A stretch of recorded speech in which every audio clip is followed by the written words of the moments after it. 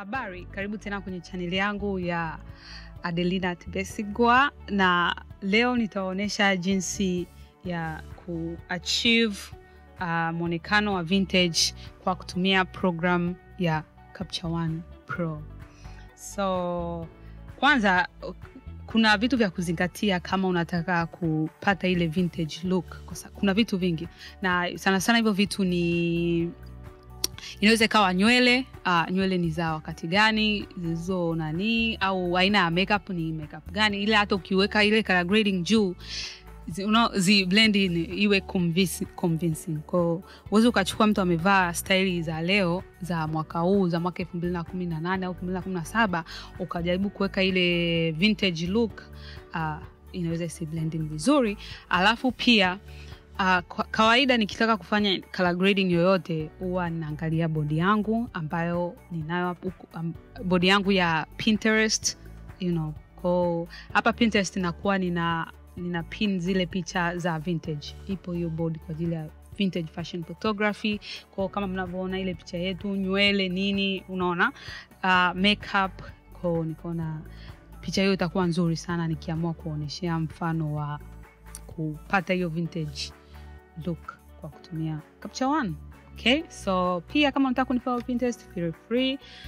So yeah, na picha yetu ndio hiyo. Mnaona nywele zake, mnaona nguo yake hiyo ina maua imekaa vintage, mnaona hiyo lipstick nyekundu.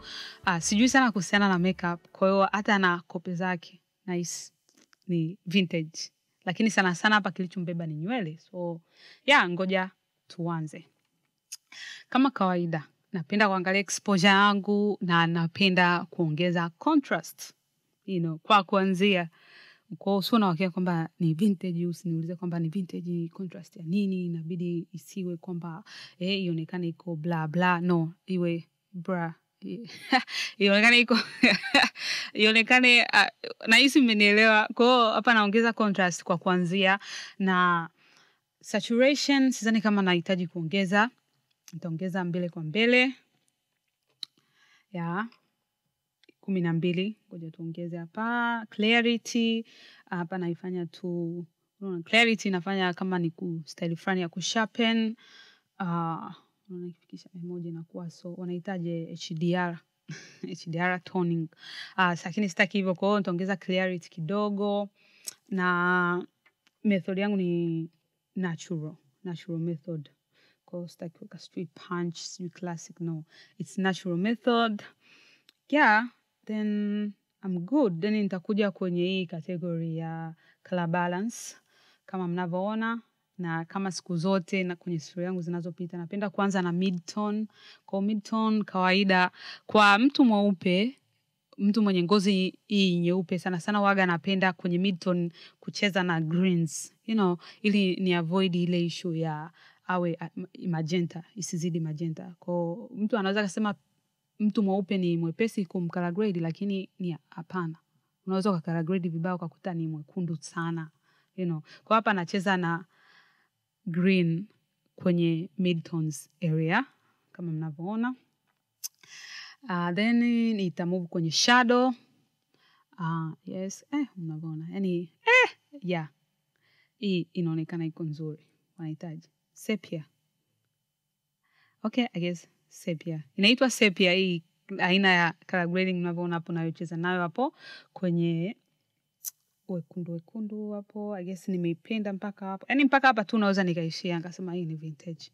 Ila modern vintage, vintage za siku hizi. Sitaki kuweka sijui noise, sijui nini. Kwa mpaka hapa naweza nikasema picha yangu tayari ina represent vintage. Yeah, turudi kwenye highlight. Kwenye highlight, hebu tujaribu kucheza kwenye, I guess kwenye cool tones, hapo maeneo hayo. Hizo rangi sijui zinaitwa violet au. By the way, kabla ya kufanya hii nimeangalia color spectrum yangu ikoje. Unajua bado ninasoma rangi na jinsi ya kuzicomplement, na mpaka sasa hivi ambacho kiko kichwani mwangu ni RGB tu, red, green na blue, ndio ninavyoelewa. Yaani niko kwenye yako ka spectrum color ambazo ziko opposite, zina complement each other. Kwa hiyo yeah, I guess kwenye highlight pale nitarudi kwenye maeneo hayo ya hiyo rangi, sijui inaitwaje, simeiona. Yeah, mnaiona, sijui inaitwaje, kwenye warm tones. I guess nitasema kwenye warm colors, lakini point mnaipata. Okay, so shadow I guess niko vizuri. Tuone, turudi tena huko kwenye exposure, tuone kwenye levels. Unajua idea ya kuongeza contrast sio kwamba naiamini sana, lakini just in case hapa nacheza na dynamic range, naona chochote kitokei. Kwa ngoja tuje kwenye levels.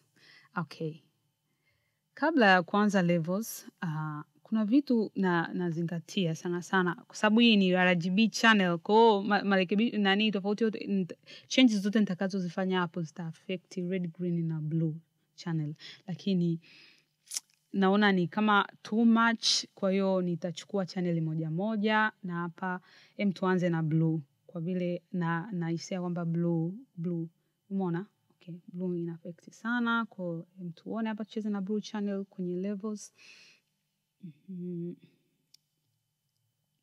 Okay, yeah, I guess hiyo inatengeneza vintage. Okay, I guess yeah. Okay, ngoja tucheze kwanza. Mpaka leo hii levels ya Capture One Pro bado bado sijaishika vizuri.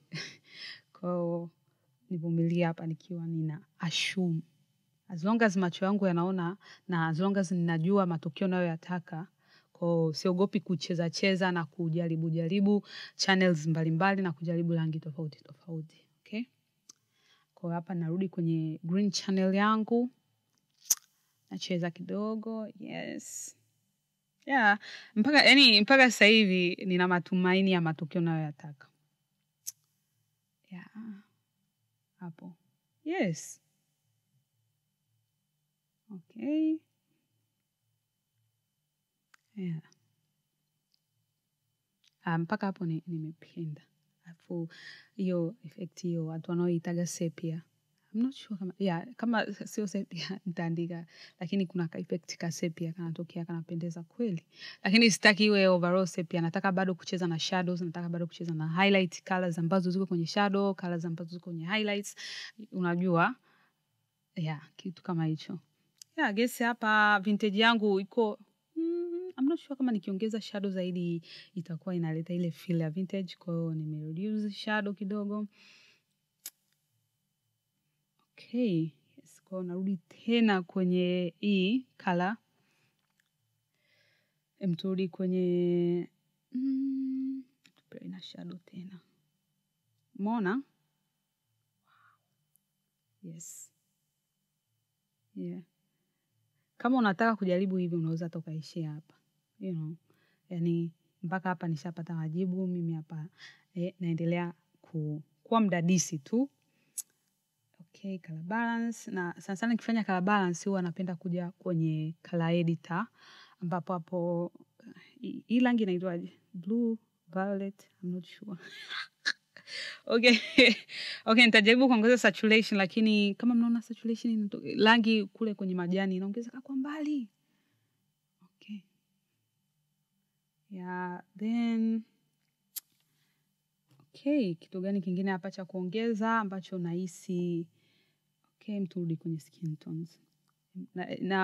Nimekuja kwenye skin tone kwa sababu nahisi ngozi yake iko nyeupe sana. Kwa hiyo hapa nachofanya, kama unavyoona hapo kwenye amount, hiyo category ya amount, only kwenye skin tone, that's why mnaona hapo kwenye yellow, nimechagua hiyo spectrum ya yellow. Kwa hapa saturation nitajaribu kuongeza kidogo sana. Na hapa lightness, unaona, tapunguza lightness kwa sababu nahisi mwanga ulikuwa mwingi sana, unaonekana hue, I'm not sure kama hue inaonyesha mabadiliko yoyote. Kama unaona mabadiliko, feel free kuacha comment yako pale chini. Yeah, tuone. Okay. Ako ka box nako kapeleka juu kwenye color spectrum, inaonyesha range ya color ambayo itakuwa inafanya mabadiliko. Yeah, kwa hiyo narudi tena kwenye hii exposure. Okay. Contrast. Oh wow, imependeza. Yes, hapo. Yeah, contrast umeona nimeipunguza tena. Yes, nahisi inatosha kwenye levels. I'm not sure kama nahitaji levels. Labda kwenye curves, na kwenye curves sana nakuja kwenye blue kwa sababu naona tofauti inaonekana nikiingia kwenye blue channel. Umeona? Yes, na natumia blue kwa sababu blue ina complement red. You know? Kwa kama uelewe the trick, hiyo ndio trick. Kwa yes, wow. Nimependa mpaka hapa inavyoonekana. By the way, hizi picha nimepewa na photographer, kwa hiyo namshukuru sana. Anaitwa Batch. Nitamtag hapo chini kwenye description. Mwende mkacheki kazi zake zaidi. Yes. I guess, yeah, hii haya matokeo yanaonekana vizuri, nywele zake ziko highlighted, lipstick yake inaonekana, huku nyuma ni blue, ina complement gauni lake, ile alilovaa. I'm not sure kama hata ni gauni, lakini nina 100% feeling kwamba ni gauni. Tuone kwenye red, na kuja kwenye red ili nicheze na greens. Kwa sababu okay, sasa hapa hii adjustment niliyofanya ninaicopy, nijaribu kuipaste kwenye hii picha tuone itatokeaje. Hapana. Umeona?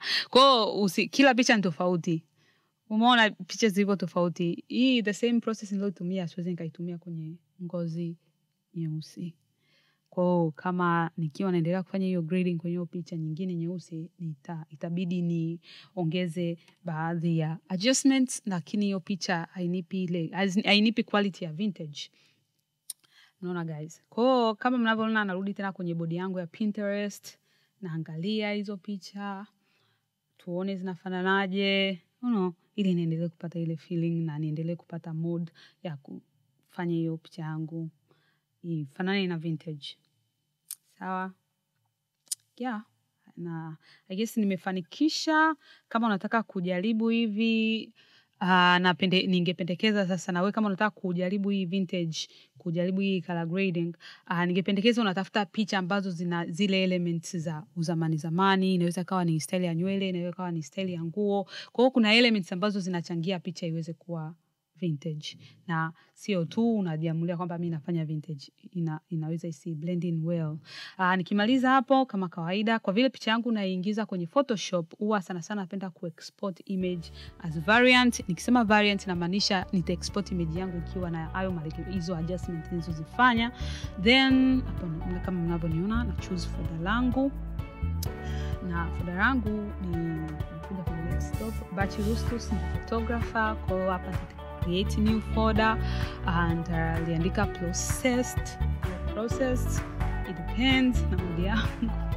Hapo then nita set as export folder. Ninapenda kuexport format kama PSD kwa sababu process bado zinaendelea. Hapa inabidi nifanye skin retouching, lakini I'm not sure kama nitafanya editing kubwa kwenye skin retouching.